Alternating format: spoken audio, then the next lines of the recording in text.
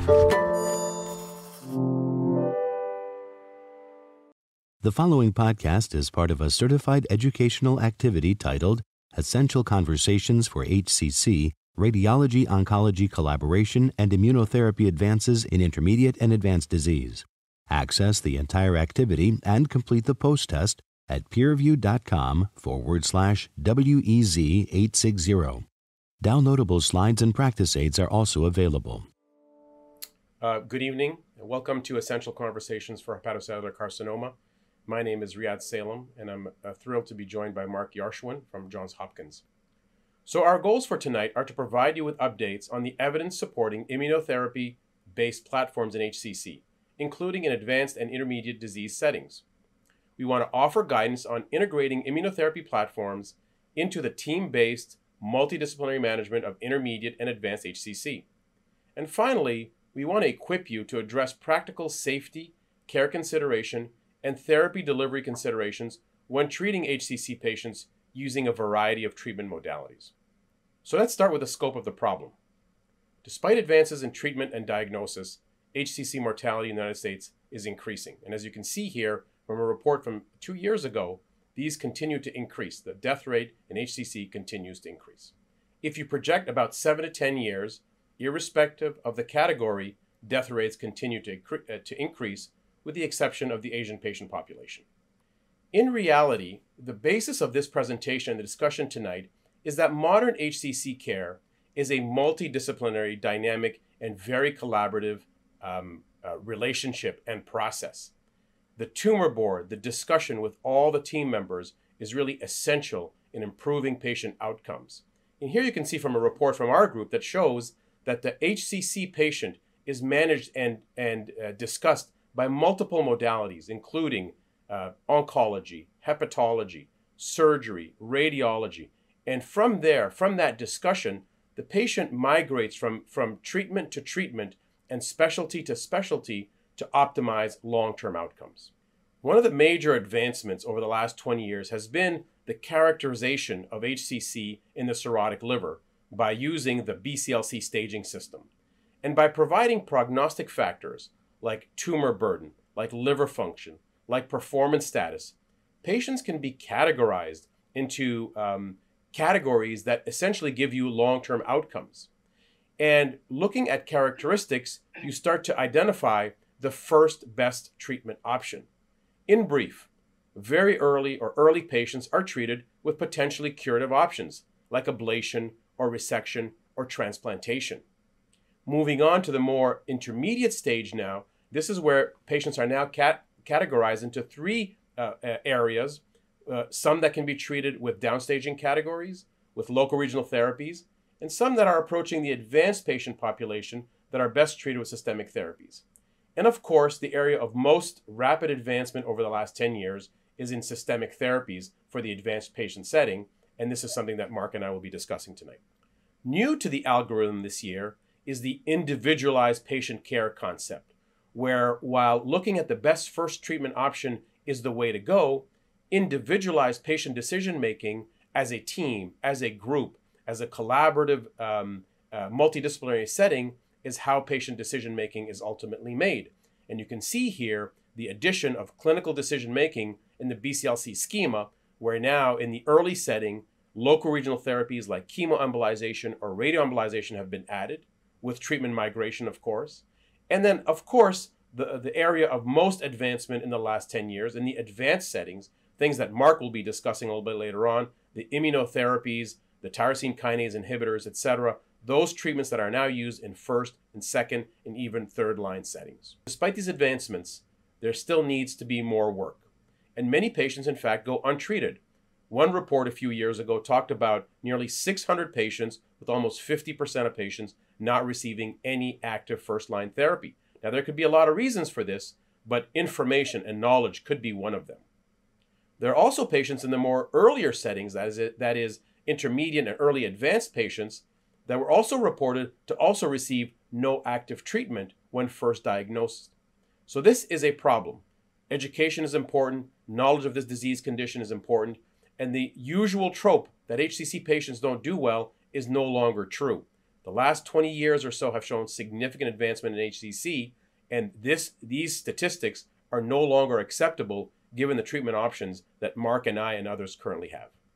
And finally, as I mentioned before, everything is based and centered on the multidisciplinary team for management of HCC. The medical oncologist, the hepatologist, the pathologist, the interventional radiologist, transplant surgeons, the nursing staff. All of these patients are essential, and there have been a lot of studies that have published that have shown that when these teams work together, survival improves, and the best option is selected for the patient at the right time. And this is something that has been shown over and over in multiple settings to improve overall survival. So let's now shift over and start talking about collaborative strategies for innovative immunotherapy approaches combined with local regional therapies in patients with local disease. So Mark, I'd like to bring you in now and start talking about patient Greg. Greg is a patient with intermediate HCC. He's 62 years of age and presents to your clinic with Barcelona Clinic B, intermediate stage HCC. He's got good liver functions. His performance status is good, 0. He's got multifocal disease, as you can see on the scan on the right-hand side. One lesion's about 5 centimeters, one's about 4, one's about 3. And he wants to explore aggressive treatments. He wants to do the best thing possible. What are your thoughts on this case, Mark? Yeah, I think intermediate stage HCC is very heterogeneous. Right now, I think there are big discussions about which patients should receive local regional therapy versus which patients should receive systemic therapy. And this is a goalpost that's sort of been evolving over time. But I think, what you're discussing is the new concept of, is there a role for combination approaches where we combine local regional therapy with systemic therapy? That's not a standard approach right now, but something that is being studied on clinical trials. And I think a patient like this who wants to be aggressive, this is a young patient with preserved liver function. I think it certainly would be reasonable to offer a sort of combination approach of both systemic therapy and local regional therapy as part of a clinical trial. And certainly that's something we would like to do here. So just to ask a couple of questions. So local regional therapy in the BCLC-B setting includes certainly chemoembolization as the gold standard. So is that something you might consider, Mark? Or would you try to enroll them in a clinical trial combining this TACE or Y90 or whatever with an immunotherapy?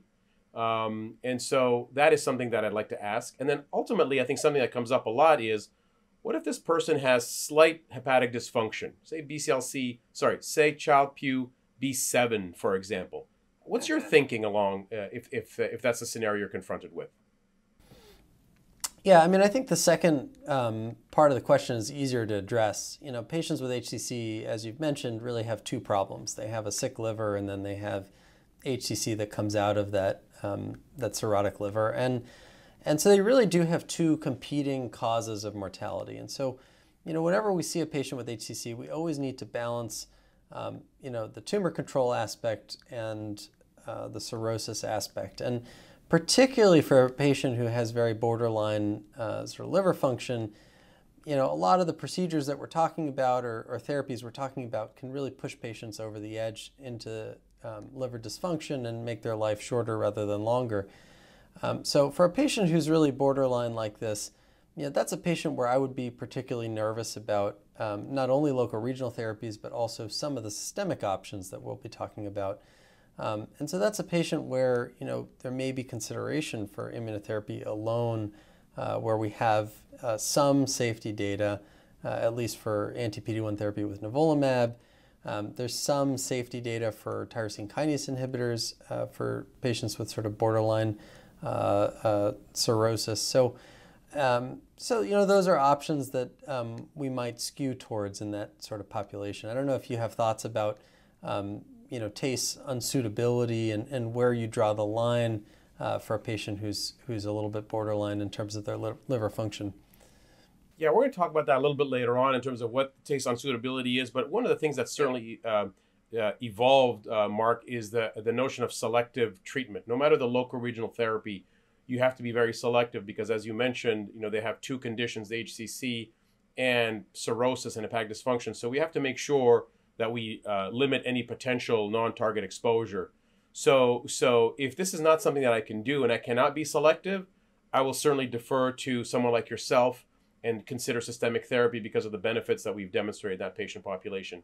I just want to close off this case here, and at least in assuming he was Child-Pugh A, there's some work that's been done certainly by many groups, but our group, we looking at Y90 compared to chemoembolization, and we did a small randomized trial that showed that if TTP is what you're looking for, Y90 appears to outperform chemoembolization, and that is something that's relevant in the transplant setting. And so in this patient population, certainly chemoembolization is reasonable. I think Y90 is also reasonable, but this is probably a discussion where local expertise, makes a lot of sense.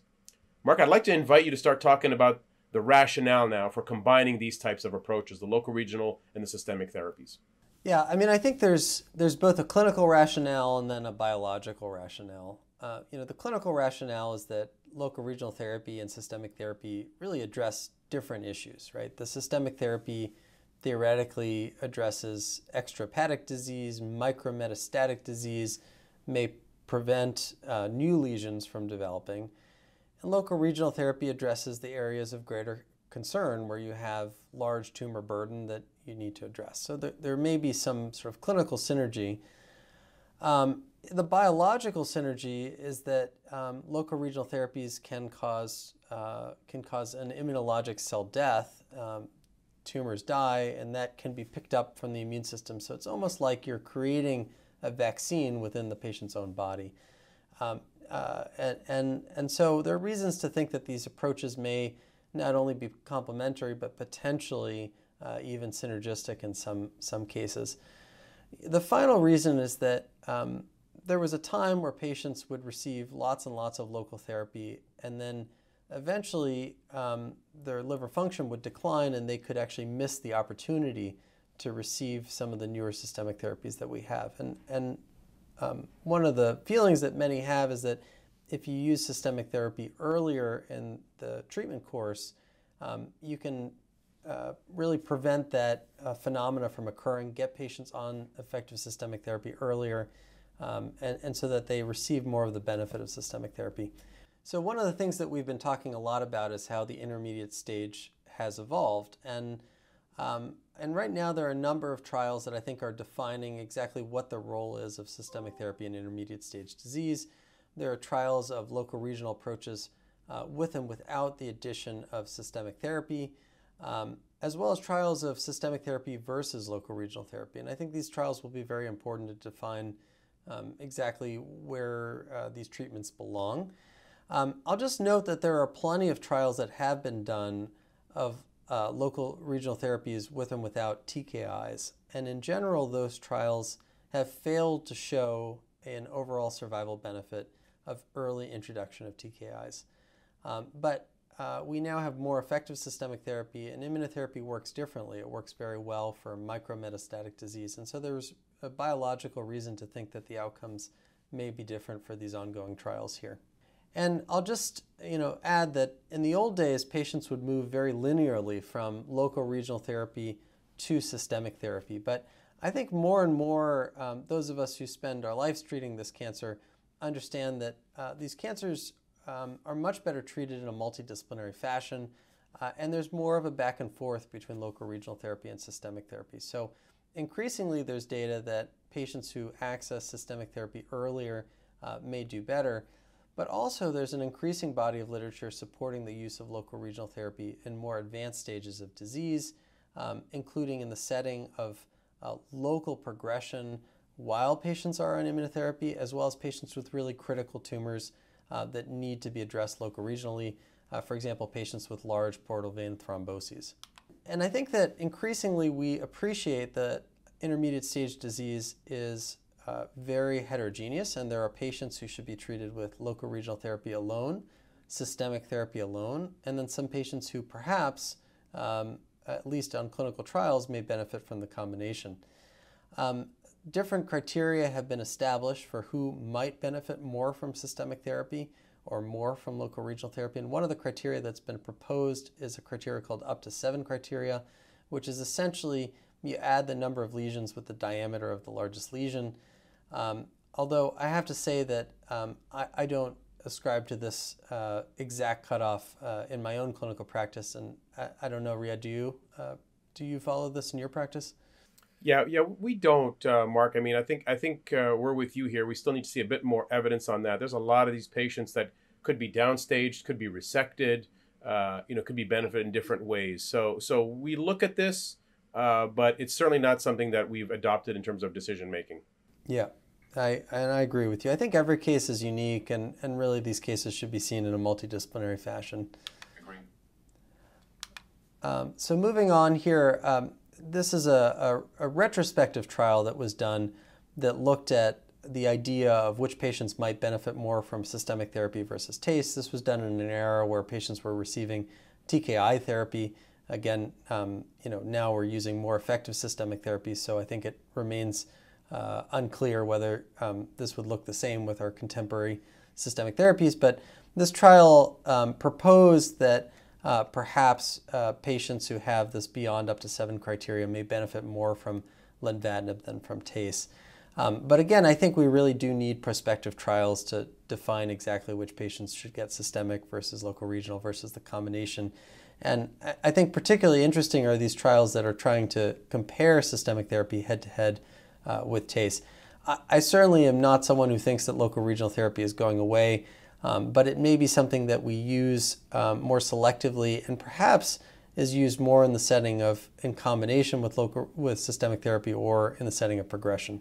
And then this is just something I alluded to earlier, but there have been many trials that have been done that have looked at local regional approaches with or without systemic therapy in an era where the systemic therapy was TKI therapy. And I think what you can see here is that overall these trials showed that perhaps earlier introduction of TKI therapy can prolong progression-free survival, but none of these trials conclusively showed any benefit with regard to overall survival, which is why most of us would not use a TKI in this setting, in the intermediate stage setting. But again, it's quite unclear whether our immunotherapy-based therapies would have an overall survival in this setting, and so I think that remains to be seen. This is the idea of perhaps the next wave where we may be headed is the idea of combining local regional therapy with systemic therapy, not only taking advantage of the potential clinical synergy where the local regional therapy addresses the most critical area of the tumor, because again, most of these patients get into trouble when they have progression in critical sites like in their liver, which can be effectively addressed with local regional therapy. But also this idea that the local regional therapy could actually stimulate a tumor response against specific tumor neoantigens. This is something that's been shown in many mouse models. The idea that if you add local regional therapy, you enhance immune responses to checkpoint inhibitors through something called an abscopal effect. I think this has been quite difficult to demonstrate in human patients. It's something we talk a lot about. I think many of us believe that there's something here, but it's been hard to show, I think, clinically, although something that we continue to look for as an explanation for why these therapies could be combined.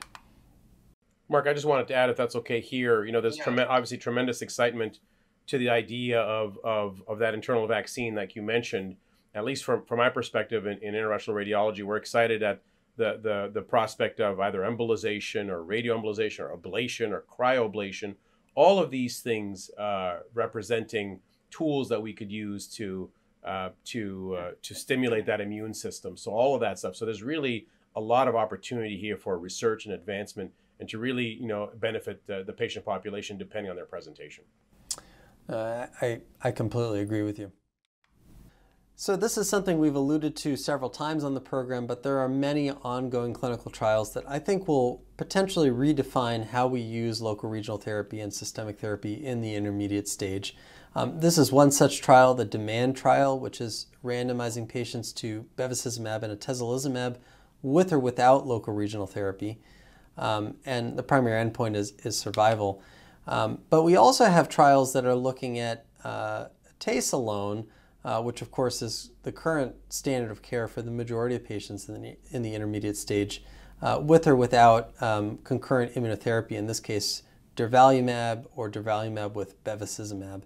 And so this is perhaps looking at the other side of the equation, which is adding systemic therapy earlier beneficial? And then there are other trials ongoing. This is a trial of everybody gets local regional therapy, but with or without systemic therapy. In this case, durva-tremi, so a CTLA-4 inhibitor plus a PD-L1, versus durva-tremi plus lenvatinib, which is a multi-tyrosine kinase inhibitor, quite intensive triplet immunotherapy. So many different trials ongoing. This is not all the trials, but I think just gives a sense that there are trials of local regional therapy with and without systemic therapy versus local regional therapy, and systemic therapy with or without local regional therapy. So many different trials ongoing, trying to get at the heterogeneity of intermediate stage disease and potentially which patients could benefit from which modality or modalities in combination. Getting back to the rationale for local regional therapy and immunotherapy, I think there's an increasing body of preclinical evidence that suggests that these approaches can be combined and are at least complementary and potentially even synergistic. I guess the question is for you, Riyad, is just, how would you describe the current state of clinical evidence, and do you at least feel that these combinations are safe even as we're waiting for clinical outcome data from these larger trials? And what's been your experience with this? Yeah, Mark, I mean, the reality is, we're always waiting for, clinical evidence, the highest evidence we can get. But sometimes, these take a long time to complete. And in the meantime, we have hundreds of patients to treat over several years. So we have to take the best evidence we have at the time to make some clinical decisions. And I would tell you that, for the longest time, we were always worried about what happens when you combine an LRT with certain systemic therapies, et cetera. And by and large, they've demonstrated to be safe off trial now. This is just in clinical practice. And, now more and more, certainly with our medical oncologists, we are performing the LRT that's indicated for the patient. And then, a month or a few weeks later, they start on some type of systemic therapy. So to capitalize on the cytotoxic effect of the LRT and to capitalize on the TTP and the PFS and the OS benefit of the immunotherapy, to capitalize on the vaccine effect you described. So we are not seeing any toxicities that make us change that practice. Yes, of course, we're waiting for the highest level evidence and we're anxious for the results. But in practice, in clinical decision making, there's no doubt that we've adopted these combinations because we've demonstrated them to be safe. And in fact, we've done that. And just to complete the bottom of this comment here, Mark, is that work, that combination, the collaboration, has spanned now the entire BCLC spectrum. We get biopsies now for NGS, et cetera. We do response assessment now, immune response assessment, mRECIST assessment. So that collaboration continues to expand, but it's really based on the fact that we can do these things, and they are certainly have been shown to be safe. Is that your observation? Yeah, no, completely. We're lucky that we have clinical trials to offer patients where they get combination approaches. But if patients are not candidates for clinical trials or don't want to participate in clinical trials, and they really do have a critical situation where they have metastatic disease, but impending issues in their liver, I certainly, after long discussions with patients, would offer this in select cases. And I think that there is enough evidence now that these combinations appear to be safe. And in select cases, it's something I would even consider off of a trial. I agree with you. Maybe we could just get into the weeds for a minute. And you're lucky to offer many different local regional approaches. You can do TACE, ablation, cryo, Y90. Are any of these approaches, you think, superior in their ability to promote an abscopal effect with immunotherapy? What are your thoughts about this? Boy, that's a great question. I know there was always a lot of initial enthusiasm on the ability of cryo to incite that immunologic effect. There certainly has been some recent data showing that radiotherapy certainly can play that role as well. Certainly ablative radiotherapy as well. So quantifying which one is better able to, I'm not sure I have an opinion at this point, but certainly that all of them or most of them are to some degree able to incite that effect, and maybe that's all you need. It's just to get the ball rolling, and it's not really the magnitude is not dependent on that initial insult. So I don't know that I can tell that one is more effective than the other, but certainly there's a lot of excitement with all those modalities. But let's take a look at another case, Mark. You up for another case? Yeah, let's do it. Let's do it. So this is Phoebe. Phoebe is a 58-year-old female with BCLC-A disease. So she has early disease, but it's a solitary large tumor, which is BCLC-A. Note for the viewers that BCLC-A does not have a size, for solitary lesions, does not have a size limit. So technically any lesion that's solitary is a BCLC-A. In reality, however, when you start getting to 10, 12, 14 centimeter tumors, you have microsatellites, so it's not solitary anymore, but just something to think about. Phoebe's got good liver function, good performance status. Now, she's non-cirrhotic, Mark, so a little bit different. The BCLC algorithm is based on cirrhotics, but she's got an alpha-fetoprotein of over 5,000. And so the first thing I'd ask of you is how you'd manage this patient. Are you concerned about the alpha-fetoprotein? And anything in terms of adjuvant immunotherapy you'd consider? Yeah, I have a lot to say in this case. I mean, this is a patient who, as you said, should be offered potentially curative therapy. But we know that the chance of recurrence here is very high, 70% or more in some series. The large tumor size, the high AFP certainly put this patient at higher risk of recurrence.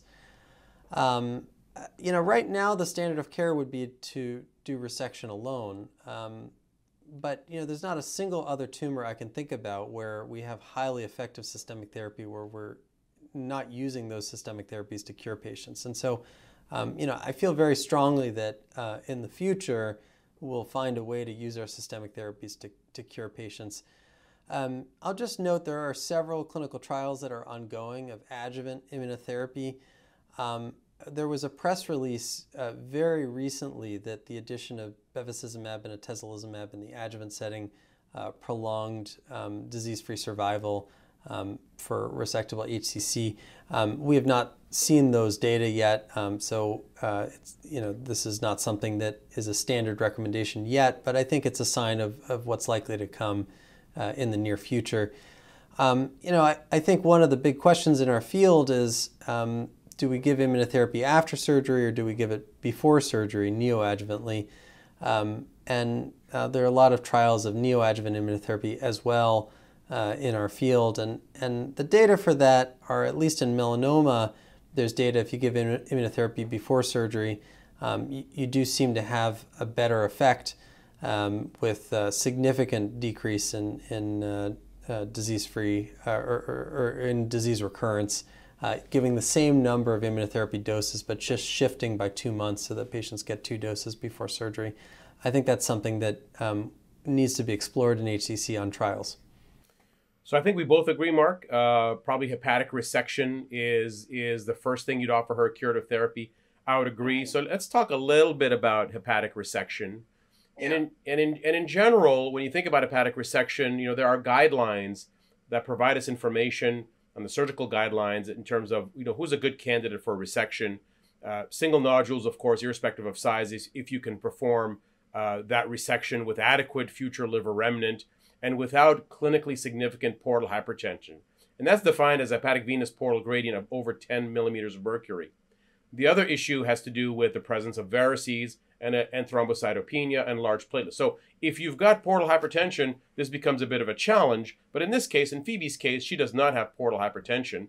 She's got good liver function. And again, this is well within the guidelines. But as you mentioned, resection is curative, but has a high recurrence rate.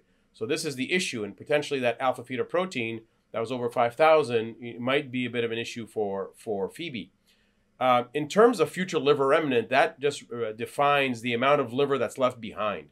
And when you do the math, in general, when you have a normal liver and no portal hypertension, you need about 20% left to maintain liver function and life, of course. And when you're cirrhotic, you need more because there's intrinsic hepatic dysfunction, and so 40% with cirrhosis. But again, we have a recurrence problem where it's about 70% at 5 years. And again, thinking about what that means, it obviously depends on the baseline characteristics. So the more nodules you have, the higher the likelihood of recurrence. And this is data that was presented a long time ago. The larger the tumors, the higher the likelihood of recurrence. The more complex the surgery, etc.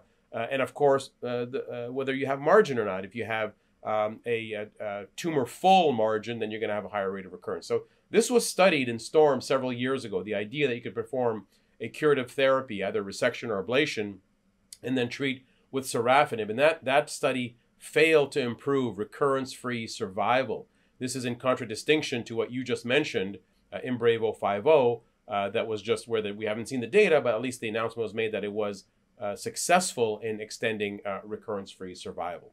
So I think we agree that resection is the best option for Phoebe. Obviously, what the pathologists identify at explant is going to be important, and the tumor microenvironment is very important. If I can have you, Mark, to tell us a little bit about the tumor microenvironment in HCC. Well, before we start splitting, let's lump and just talk about HCC in general. So HCC is a relatively immune-resistant tumor type. The response rate to single-agent PD-1 or PD-L1 is in a range of about 15%, which is quite a bit lower than, the sort of more inflamed tumor types like lung cancer or melanoma. Some of that is because HCC has a fairly modest tumor mutation burden. So we know that the more mutations a cancer has, the more abnormal proteins the immune system can recognize and attack. And so that has something to do with the response rate to anti-PD-1 or anti-PD-L1. Some of this has to do with just the liver itself likely being an immune-resistant tumor microenvironment. We know that other tumor types that are metastatic, we tend to see the liver mets respond better than the lung mets respond better than the liver mets. So there's something about that liver milieu that also probably confers some immune resistance. Now, within HCCs, we know that some HCCs are more immune inflamed than other HCCs. Exactly why that is unclear. Some of it may have to do with tumor genetics. There's at least some research suggesting Wnt beta-catenin mutations conferring some immune resistance, although that hasn't panned out in other prospective studies. We know that PD-L1 expression is somewhat rare in HCC compared to other tumor types, and we see responses in PD-1 positive and negative HCCs. So I think this is something that we need more research in, but I think overall HCC is a fairly immune-resistant tumor. And then this was mentioned, this is the IMbrave 50 study looking at adjuvant atezo-bev in patients who are at high risk of recurrence after resection for HCC. And again, there's just a press release that this trial met its primary endpoint, but we haven't seen the data. I think until we see the data, some of the obvious questions are, this is the combination of atezo-bev adjuvantly. The question is, do you really need the bevacizumab, or is this all the atezolizumab? We know that bevacizumab doesn't seem to have activity in the adjuvant setting in other tumor types. So it's unclear when you give two drugs which one is really conferring the positive benefit. So there is a trial of adjuvant durva-bev, and this trial is randomized, so it's durvalumab with or without bevacizumab. And I think this trial will really answer, is checkpoint inhibitor alone what we need, or do we really need the combination with bev? So time will tell. I think this is also a very important study that I look forward to. One thing to know is the IMbrave 50 study, that's the bev-atezo study, had a somewhat higher risk population, patients with multifocal disease or macrovascular invasion. EMERALD-2 has perhaps a less high risk of recurrence population. So there will be differences in the patient populations between these studies, and it'll be interesting to see whether it's only the highest risk patients who benefit, or whether this is really across the board that this is something patients should get. Again, we haven't talked much about transplant, but we know that liver transplant is a great option for a subset of patients because you cure not only their HCC but also their underlying cirrhosis. Unfortunately, we don't have enough livers for everybody, so we have strict criteria for who can be a liver transplant candidate. And Riyad, anything you'd want to add here?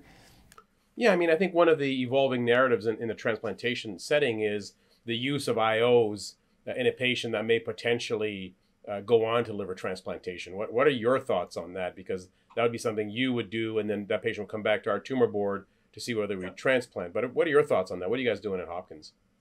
Yeah, I mean, I think there's good data that patients who already have a liver transplant, you really generally don't want to give an immune checkpoint inhibitor because the rate of rejection is unacceptably high. I think the converse is more complicated. So if you have a patient who is on systemic checkpoint inhibitor therapy, has a great response, is downstaged, and is now a transplant candidate, do you feel comfortable giving them a new liver after they've received immunotherapy? Especially because the half-life of these drugs is very long, a month or more in some cases.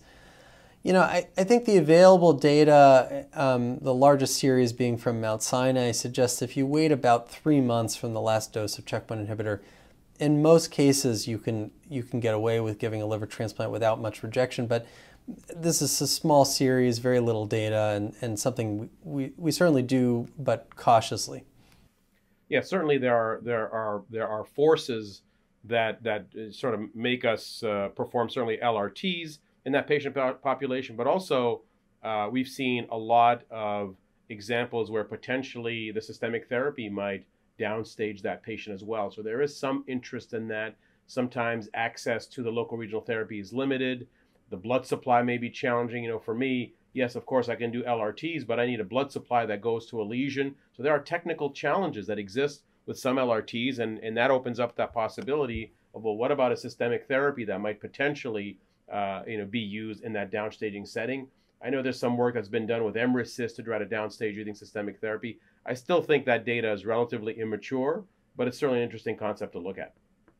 Yeah, and this is going to be studied prospectively, actually. So there's a trial of durvalumab and tremelimumab, again, a single dose of a CTLA-4 inhibitor plus a PD-L1 inhibitor prior to liver transplant. In this trial, they're giving a 72-day washout from the last dose of immunotherapy because, again, the concerns of the long half-life of the checkpoint inhibitor, and at least with a couple of half-life here, perhaps the risk of rejection will go down. So this should really answer the question in a prospective way. So maybe, Mark, we can talk a little bit now about transitions. And this is an important topic, certainly for the listeners and in general for us as practitioners, is, as you mentioned before, historically it's been pretty linear. We do LRTs until pretty much there's hepatic dysfunction. There are a few treatments available.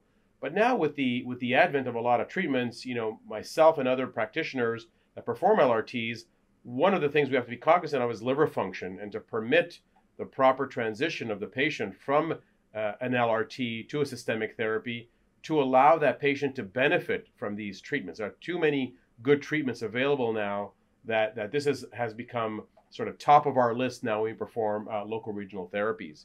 And so when you think about this patient here. So let's take a look at another patient here, Mark, and interested in your input. So this is a patient. David is 66 years of age. He received a TACE for local regional disease. And you asked me a little bit earlier on about incompatibility or unsuitability of embolization. I'll get to that in a second. But basically, he progressed on chemoembolization, now developed lung nodules. I think he had an elevated AFP, which is predictive of him developing metastases. But certainly when you think about patients that are unsuitable or refractory, there are certainly a lot of organizations that have looked at this. And why? Because it's important to have some sort of guidance, some sort of guidelines to help the practitioner know when to go from one modality to the other. And not everybody's going to have a tumor board, not everybody's going to have a Mark or a Riyad on site to help with that. And as a result, some guidelines are appropriate, and certainly things like a couple of treatments that proved ineffective without response, etc., is something to consider as taste refractory or taste ineffective. The inability to get to the vessel because of parasitization or non-target deposition. You'll deposit in areas other than the tumor and maybe risk too much liver injury. And there are also some conditions that are, quote, unlikely to respond. Diffuse multifocal bilobar disease. That's not going to respond to any type of local regional therapy. But certainly that's something that we've been thinking about in this patient population. So Mark, getting back to you in terms of David's option now, I taste him. I did my job. I thought I did a good job, but not good enough because he's now developed lung metastases. What are your thoughts now in terms of systemic therapy? I transferred him and sent him your way. He's still Child-Pugh. I was very careful of that stuff. So he's got good liver function and good performance status. So what are you thinking in your clinic for David? Well, first of all, I think it's helpful to loop back to the idea of combination therapy because, those lung lesions are not a failure of your taste. They were probably there before you taste this patient.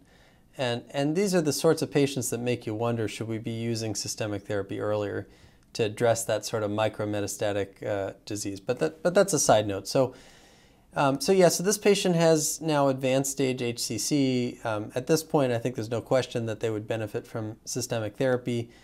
We really have two regimens that prolong life compared to our old standard of care sorafenib, and that's the combination of atezolizumab, bevacizumab, or durvalumab and tremelimumab.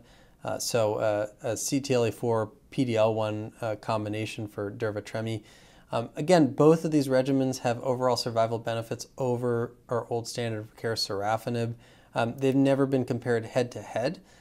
And so, for a patient like this with fairly aggressive disease, progressing pretty quickly, this is a case that I might lean more towards atezo-bev just based on those characteristics. But, I think both atezo-bev and durva-tremi are certainly reasonable, appropriate recommendations.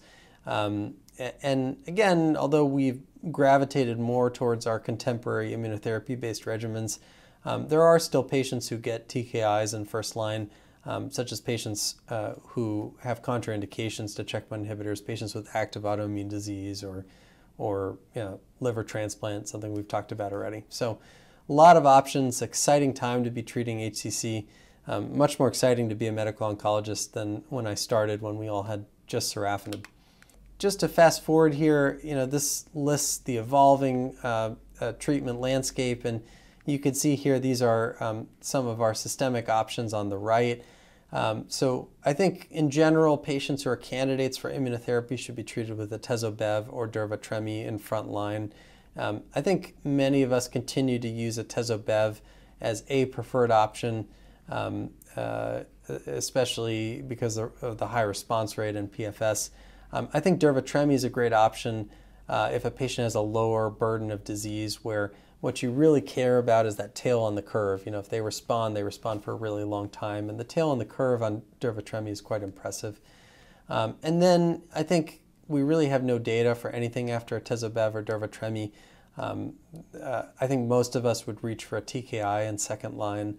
And this algorithm suggests a first-line TKI like sorafenib or lenvatinib.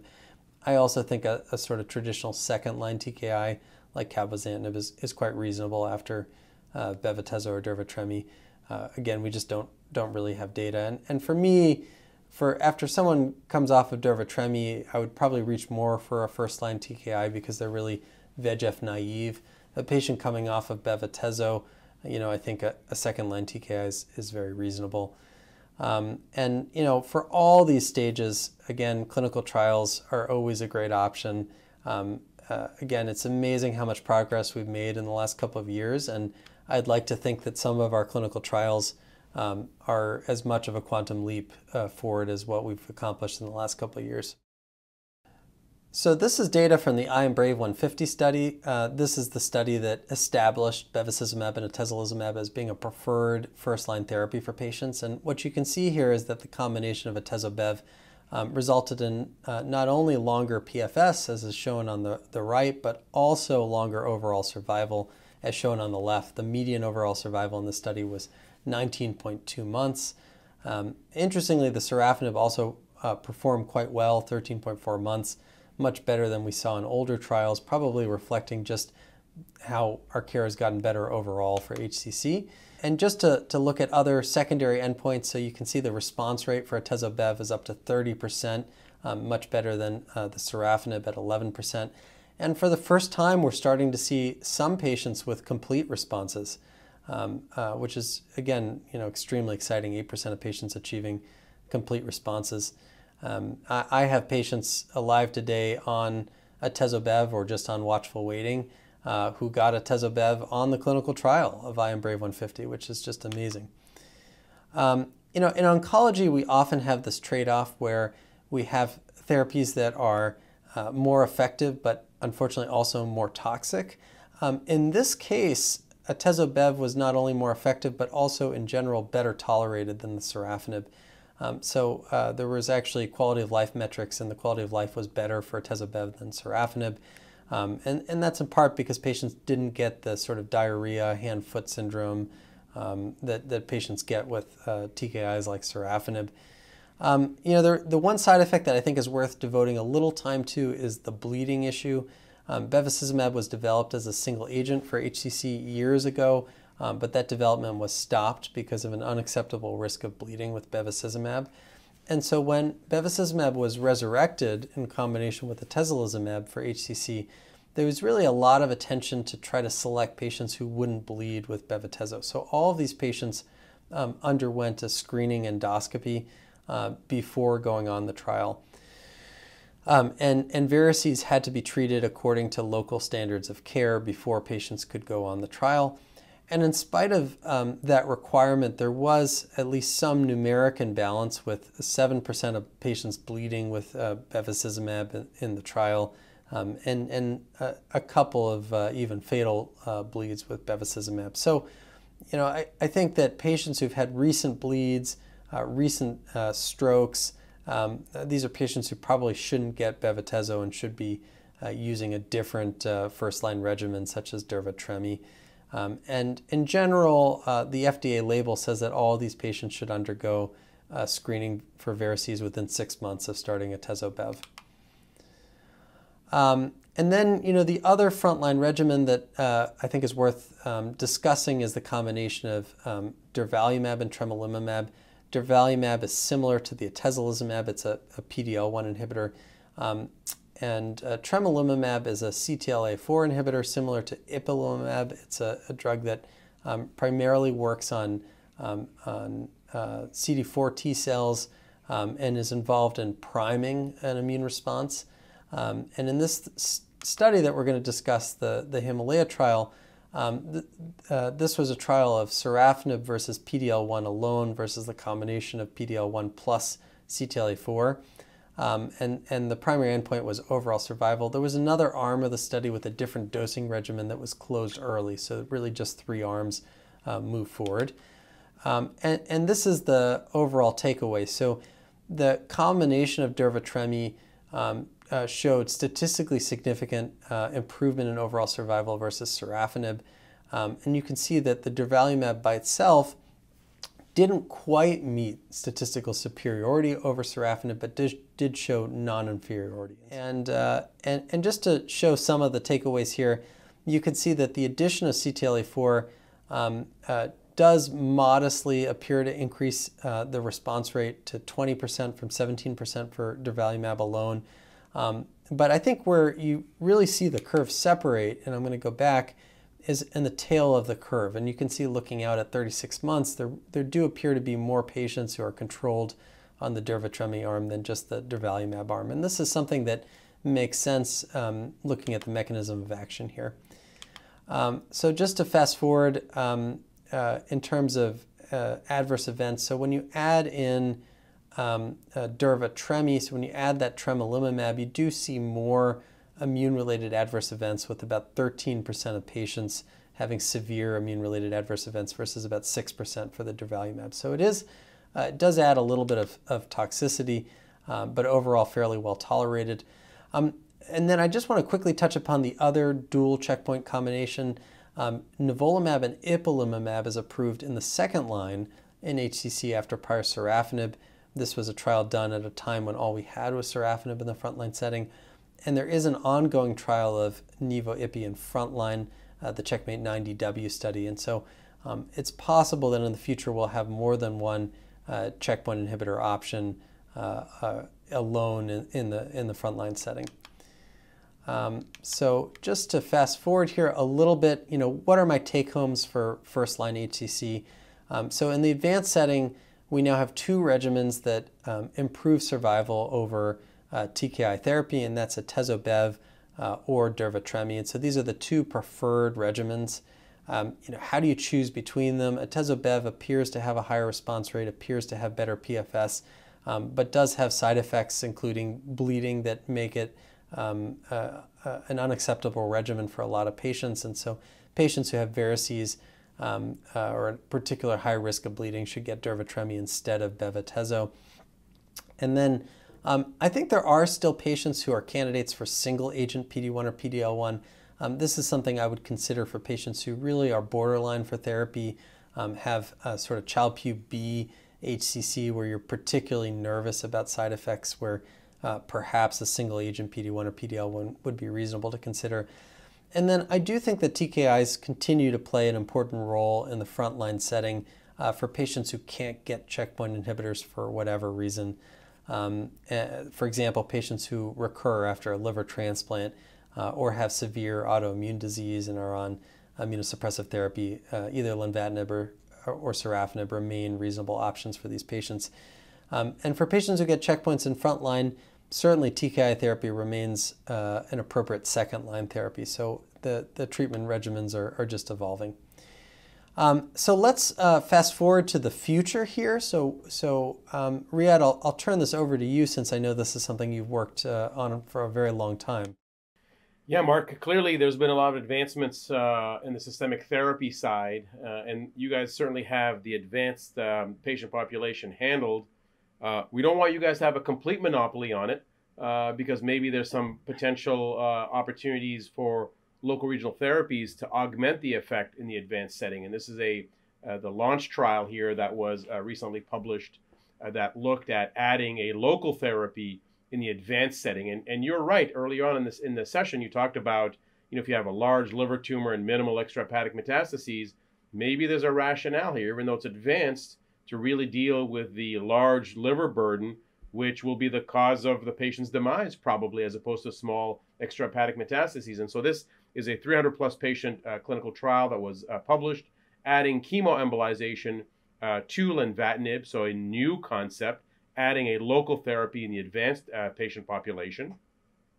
And interestingly, this study was positive, with a very impressive hazard ratio, a 57% reduction in risk of death. So OS improved from 11.5 months to nearly 18 months. And the PFS improved from 6.5 months to 10.5 months.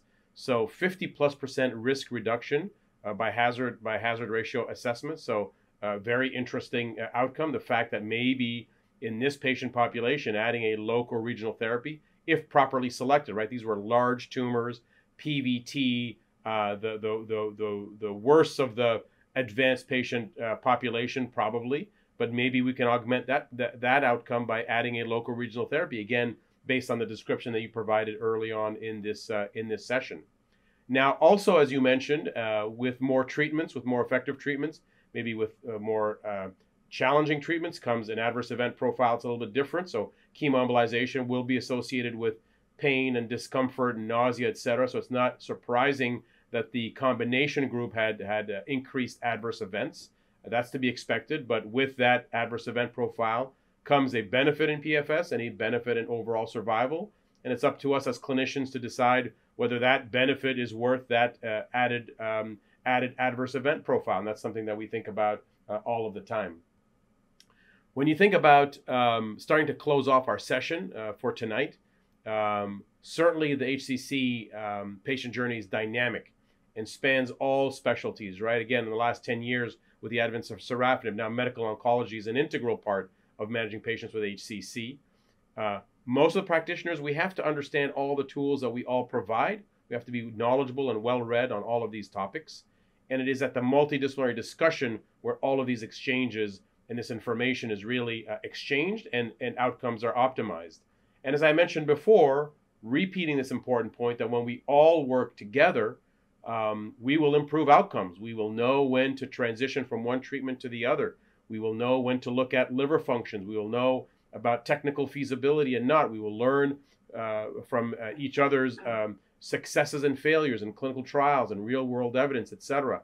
So again, I just think that working together with guys like Mark and others is just improves the outcome for that patient, and it allows us to individualize patient care, because at the end of the day, that's really what it's all about. Any closing thoughts, Mark? No, I totally agree with you. Obviously we've had a number of breakthroughs in systemic therapy for HCC, and I think with this, it's more and more important that oncologists work with the other members of the HCC team. We definitely want to see patients earlier. We want to make sure that we're able to treat patients before their liver function declines. But when some of these newer regimens came out, I had a good friend of mine who's an interventional radiologist who called me and said, are your systemic therapies getting so good that I don't really have a role anymore? And I said, it's just the opposite. I think as our systemic therapies get better and patients are living longer, there's going to be more and more of a need for local regional approaches to address oligoprogression, critical tumors. And so I view it as just the opposite. I think the partnerships are just beginning.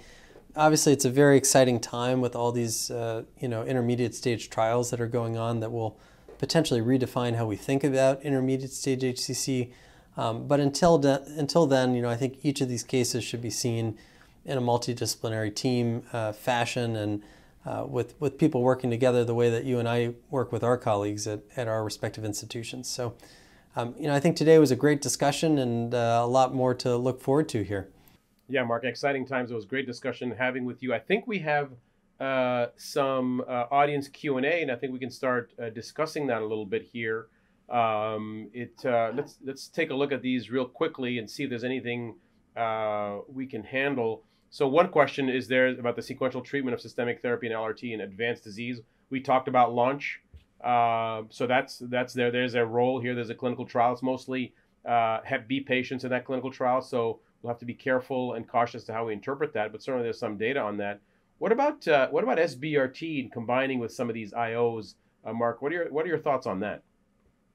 Yeah, there's a study from China that showed that the combination of TACE for the intrahepatic portion plus radiation to the portal vein thrombosis provides better overall survival than sorafenib.